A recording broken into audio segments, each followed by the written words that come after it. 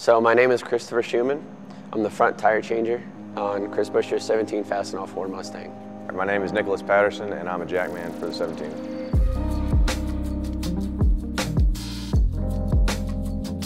They say jackman's like a quarterback because I'm basically in the middle. So if you think of like an offensive line and then the receivers, I'm in the middle just like the quarterback is. As far as the play calling goes, I'm generally the person that's going to be looked at for those changes, and if something happens, it's my job to react and make a decision about how we're going to handle that.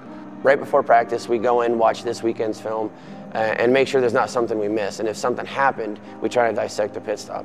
My jackman, if Nick's not in the right spot when the car comes in, that could push me to the right a little more than normal, which puts me out of place, and then also out of time.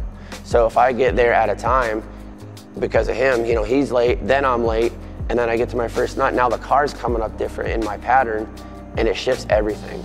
So, I mean, there's a lot of moving parts, especially in the front of the car on the right side.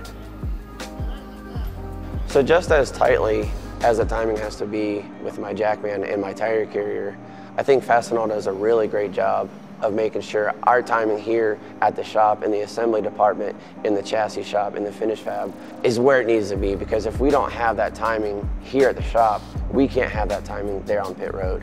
And if we can't have that timing there on pit road, we're gonna lose spots. And they're not very happy when we lose spots.